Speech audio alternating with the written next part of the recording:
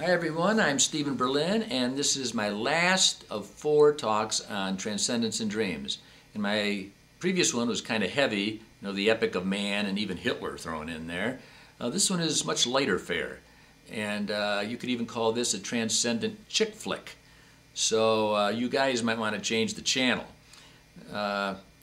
Ladies, don't get upset by my use of those words. I mean it affectionately and tongue-in-cheek. I mean, I've never been known for being Mr. Romance. I mean, I'm a gentleman. I open doors and I act like a gentleman when in public. It's just that I don't like to hold hands in public. I don't like to kiss in public. And I don't, feel it necessary to say I love you 50 times a day, to prove it. And Valentine's Day is not my favorite holiday. So, which makes it all the more startling that this transcendent dream came to me, of all people. But anyway, before I get into the dream, I want to say that I had a plan that in my next lucid dream that I was going to not treat my dream characters as dream characters, but I was going to pretend that the characters that appeared in my dreams were living, real, independent, sentient beings. And in other words, that they were really real and had their own existence. So anyway, I have this dream and I become lucid in it, and I decide to put that plan into action. And I look, and I'm apparently present at the production of what appears to be like a music video. And there's cameras, and there's a performing area, and there was a girl standing in the performing area that I was really attracted to. So I walked up to her. I just walked up to her, and she glanced at me, and I just embraced her. Now, I would never walk up to a stranger and embrace them in public, believe me. But I did here in the dream, being lucid, I embraced her. And then to make sure she was really real, as my plan was, I looked deep into her eyes. And as our gaze became interlocked, it was like I was looking into infinity.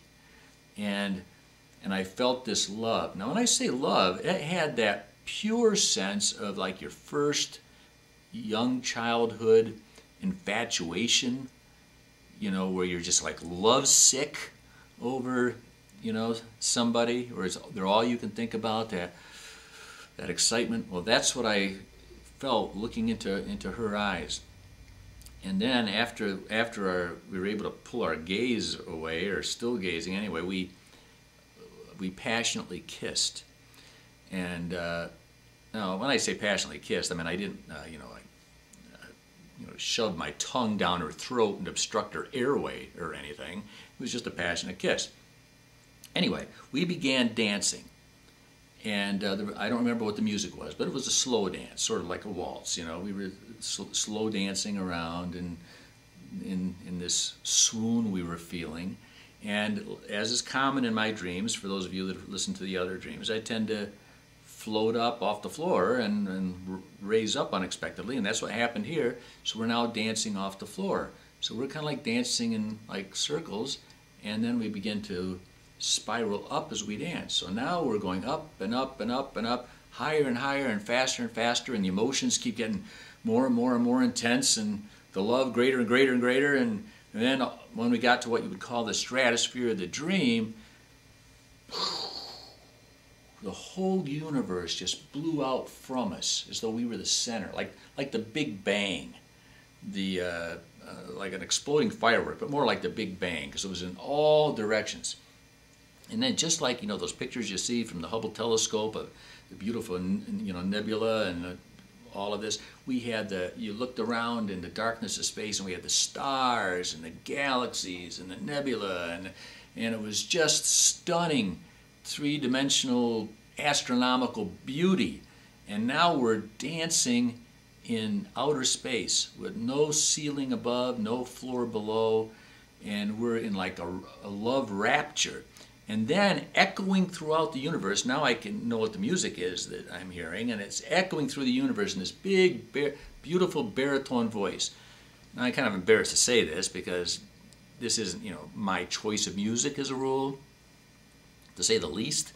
But anyway, it was Engelbert Humperdinck singing, "I danced the last waltz with you, two lonely people together. I fell in love with you. The last waltz will last forever. I could see me wanting to delete this in about a week, but you know, oh, what the hell. Anyway, so Engelbert Humperdinck is singing, and so then as we're dancing in this exquisite immensity of the cosmos and listening to this music, she taps me and like looks up, and I look up to where she's looking, and around us is this like Greek or Roman statue of a goddess, like concrete type statue, but it's animated, and the statue is holding this like baton or stick, and it's conducting the dance. So as we're dancing through space, this Greek statue is conducting our dance, orbiting around us as we dance through space.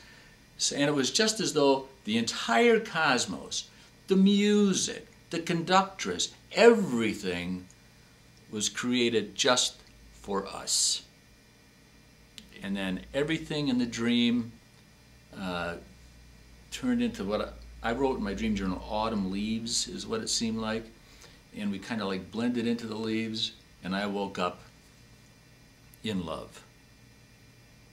Now, where she is, who she is, out there, in here, the eternal love, I felt it, the love of the ages. It was there and it was individual. So now, this is a great dream for those of you that believe in soulmates and twin flames and twin rays and all those things. This is the perfect dream for that.